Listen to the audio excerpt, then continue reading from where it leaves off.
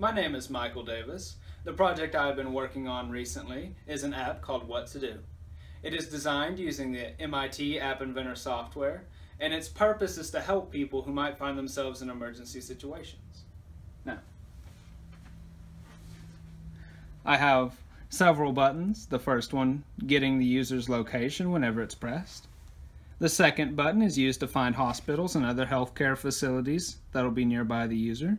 A list will pull up.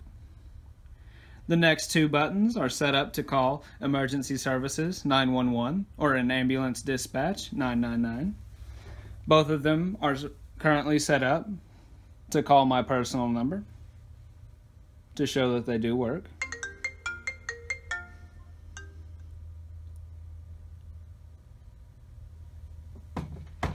I have a list of common emergencies such as choking, and when the button is clicked, a list pops up of the symptoms, also what to do.